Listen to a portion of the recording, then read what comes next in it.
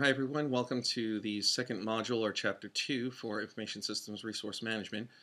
Today we're going to be focusing on the role of the Chief Information Officer in IS management and what they are concerned with, what they need to do to make an efficient and more productive IT organization and work with the business. So the responsibilities of the head of the IS function go far beyond operating the efficient programming shop as it used to be in the 80s. It used to be that you had a person who ran IT and they kind of knew about development and applications. They probably came up from the computer science ranks and basically dictated how development was going to occur. That's no longer the case. Now we're actually seeing a majority of the CIOs, over 50%, actually come from a business function. So they may actually be marketing people who understand about technology as opposed to technologists who come up the ranks. So basically that's what we're going to be focused on. What are the skill sets that a chief information officer needs and what are they focused on? In the early days, it was really about just get things to work. Buy the servers or get the PCs coordinated. It was more of a logistics thing and an operations thing. Eventually, it evolved into managing resources, information. How do we effectively use the equipment that we have, and how do we use the data that we have, and how do we get it to the appropriate places that it has to get to? That's really what the IS role has become. It supports decision making, and that's why the IT executive has actually moved up the ranks and has a seat at the director's table because they get the information where it's needed and they listen to the arguments of who needs various information systems and where the priority needs to be and how they can allocate the budget.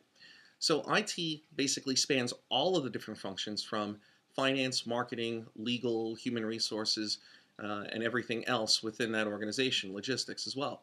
The responsibilities go way beyond this programming shop thing, and they're literally seated at the table, and they are peers to the chief marketing officer, the chief financial officer, or chief operating officer, and in some cases, the chief information officer actually is the key person for the other departments to roll up into. It's not uncommon to actually have the marketing function actually report into the information technology function or the IS function because they may be highly intertwined. It depends on the organization. So really the direction for IT has been looked at in terms of these waves, right? How they define IT as being used by industry in terms of 5 key waves of innovation. And basically innovation means we're going to deliver value constantly. And so you have these above the line and below the line waves. The first very basic rudimentary type of wave is reducing cost. Then we can leverage the investments in infrastructure and applications. Those are all cost-based and reducing cost type of directions. After that, in the higher levels, we start moving into value-added services where we enhance our existing products and services. We develop information type of databases and portals that will enhance decision making. And in the highest one, we're actually looking at reaching our customers more efficiently or reaching even our suppliers more efficiently to increase the supply chain. So here's a nice diagram of how the charts actually work, how the waves actually work. The below the line items are to save money, above the lines make money and keep us in business from a functional perspective. And every time we go through this, we may start at reducing costs, but there's only so much that you can do at each one of these waves before you move into the next one and say, this is where our next set of opportunities are.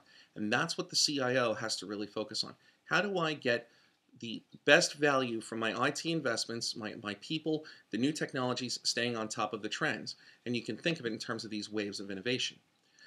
Wave 1 in reducing costs, it was really all about the 60s. It was systems were new. We had to manage these monolithic systems, these programming entities. People were highly specialized. So how do we reduce the costs associated with bringing those people in? After we've had them in the 70s, we started looking at leveraging investments. So the IT literature and even the practice magazines all focused on these things in the 60s and then the 70s. You know, you'll hear the term ROI. We've heard the term ROI in other areas. Well, in the 70s for IT, that was the big area. How do you have a return on investment for acquiring a new system like a mainframe or developing a system? How do you calculate that? As we get into the 80s and 90s, we start enhancing products and services and decision making. So you see decision support systems coming into play where we can actually use systems to help us make better decisions. We see this in the logistics area, and ultimately we see it in the healthcare arena as well as in financial.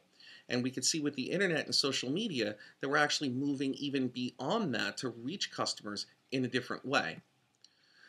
So management has to be involved in guiding IT once you cross the line. It cannot be just the techies. Techies can basically help save costs, but what they cannot do is if you're a pure techie, you can't really know how to reach the customer because that's really a marketing function. So as you move up the waves, or each of these waves, you're going to require a different skill set. So it's not uncommon to see people who are more business oriented hop into that head of IT role because that's where the company needs to be. The traditional functions of IT really no longer hold.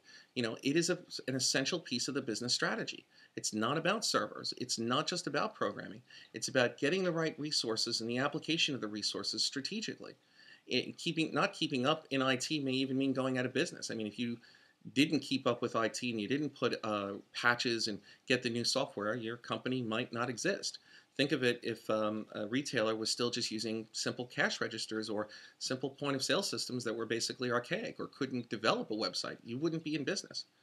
The job itself of running IT has really become too large for just one group or one individual.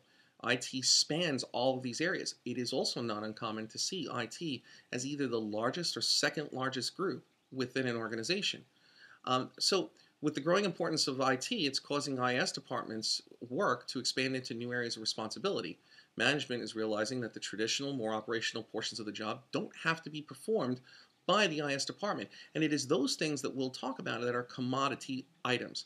And you can outsource those things to other players because it doesn't give you a competitive advantage. Maintaining a server can be done by an in-house staff or it can be done by an outsourced staff just as easily. In some cases, it might even be better done with an outside staff. So this is another chart of the traditional responsibility and the erosions of where things have been going. Managed remote systems moves out somewhere to outsourcers. Systems analysis might actually be decentralized or federated to the different departments, like finance. You may have particular business analysts that are specialized in finance, and they reside in the finance department. And system building, you might not want to do that internally. You might actually give that to outsourcers, or you might just say, we're not going to build anything. We want to use the best off-the-shelf applications available.